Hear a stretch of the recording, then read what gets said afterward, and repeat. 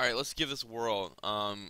We are going to try some elementary row operations on a matrix. So, you're going to need to use these elementary row operations to when you're using matrices to solve systems of linear equations. You can write the system in matrix form rather than you know several equations, and then you can do these operations on the matrix until the matrix takes a certain form, and then when it takes that certain form, then the answer will be there right before your very eyes. It'll be very magical. But in order to do that, you need to learn what you're allowed to do to matrices, how you're allowed to change them. And this is like solving a puzzle. It's pretty fun. So there's three elementary row operations, so three basic things you can do to the rows of a matrix. So actually, let me just point out what the rows are. Um, that's a row, that's a row, and that's a row. So there's three rows in this matrix A. Okay, so there's three things that you're allowed to do. You can swap two rows. Maybe row one and row three. I'll just switch them. You can multiply a row by a scalar multiplication. Multiply, maybe I'm going to multiply every element in row 1 by the number of 5. Okay, you can multiply by anything except for 0. Um, so, yes, so that's the second one you can do. And then you can add um, you can add a multiple of one row to another row. And that multiple can actually just be 1. So you can add a row, the values of one row to another row, or you could combine multiplication and addition. You could add row 1 multiplied by 2 to row 3. And I'll go through each one of these with this matrix and show you the things you can do. Yeah, so I'll just show you an example or two of each one of these. So swapping two rows. I want to. Oh, by the way, let me actually write here. Um, we would call this um, row one, row two, row three. Okay. Um. So yes, let's swap. I don't know. Let's just swap row one and row three, like I said before. So we're gonna write our new matrix, our modified matrix, and we'll just draw some arrows to show what we're doing. It's important when you do these operations to make note of what you're doing, because it'll get pretty messy, and you need to be able to follow your own logic, and someone else needs to be able to follow your what you've done. So I'm moving row 3 up to where row 1 is, and I'm moving row 1 down to where row 3 is. I'm just swapping the rows. So row 1 I'm going to put in row 3 here, so 2, 3, 1, and then row 1 or row 3 I'm going to put up in the to make that row 1. So I've just swapped these two rows. So you can swap any two rows in a matrix. That's allowed. And why would you do that? Well, when you're solving matrices, trying to figure out, you know, well, anyway, you'll get into that in another lesson. Okay, you'll just need to know this tool. So, okay, and then row 2 didn't go anywhere, so it's where it is. Okay. All right. Just be very careful with each step, and I'll try to be careful. Okay. So that's swapping two rows. That's an example of that.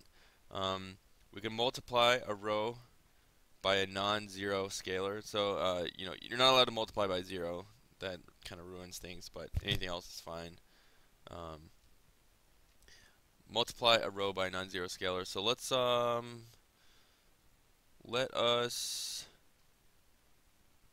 just multiply row 2 by 3, let's say.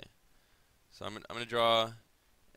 All right, so we're gonna write our matrix again, and then we're gonna draw an arrow that says we're multiplying. Basically, we're taking row 2 and multiplying it by 3. So first, let's write the first row 1. Nothing happened to it, and then we're multiplying each element in row 2 by 3. So 7 times 3 is 21. 1 times 3 is 3. 8 times 3 is 24. And then we didn't do anything to row 3, so it stays what it is. Alright. Now, let me actually rewrite the matrix as it is so far over here. So the first row, 1, 4, 5, and then we've got 21, 3, 3, and 24, and 2, 3, 1. Okay, so I can add a multiple of one row to another. First, let me just add what, I'm just going to add row 1 and row 3. So I'm going to add row 1 to row 3. Actually, all right, let me back up. Okay, so the only thing I'm going to change is row 3. So I'm going to rewrite the other rows as they are.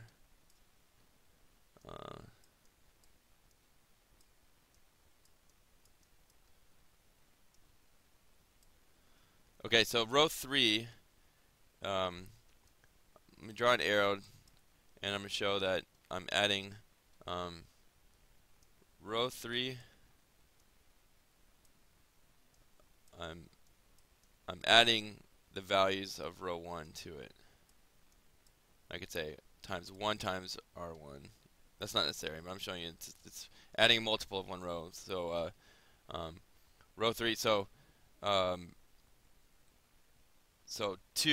we're taking row 3 as it is now, and we're adding the values of row 1 to it, and then making that the new row 3. So 2 plus 1 is 3. 3 plus 4 is 7. 1 plus 5 is 6. All right, and I'm going to show you one more where you can kind of combine multiplication and addition, where the multiple is not 1, it's something else. So let's change. Actually, what I'm going to do is I am going to add. I'm going to mess around with row 3 again, and I'm going to say we're taking row 3 and we're adding 2 times row 1 to it. Okay, so we're just gonna modify row 3. So row 1 and 2 we'll just leave as they are. 1, 4, 5, 21, 3, 24. Now the new values of row 3 are going to be the old row 3 plus 2 times row 1.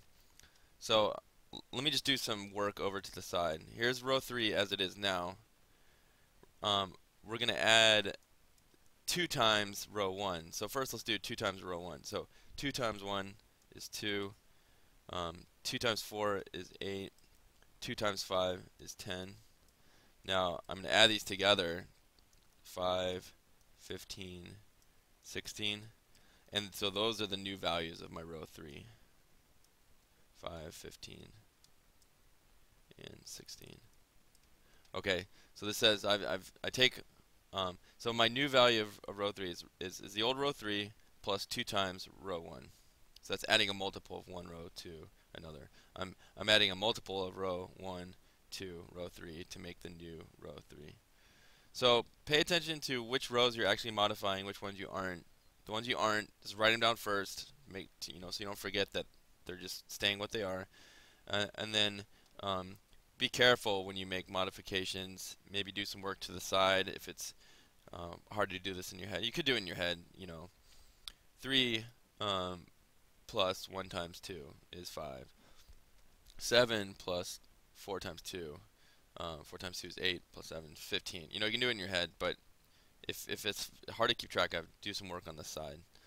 Um, so we've taken this matrix through what, 4 different steps of modification. We swapped uh, row swapped row 1 and row 3. Sorry, I'm kind of blanking out here. And then we multiplied row 2 by 3, and then we added row 3 and 1 to get the new row 3. Then we added row 3 plus 2 times row 1 to get the new row 3. So it's gone through a series of steps. This matrix is not what it began as. And what you'll use this for is you'll set up matrices that represent systems of linear equations, and then you'll do these row operations. But here I'm just randomly, with no real purpose, I just randomly performed operations. When you're solving them, you're going to be aiming to have certain kinds of numbers in certain places, and then once you do, it's kind of like a puzzle. Once you do, then the answers will be obvious. So, all right, there you go. Swapping 2 rows, multiplying row by a non-zero scalar, and adding a multiple of 1 row to another.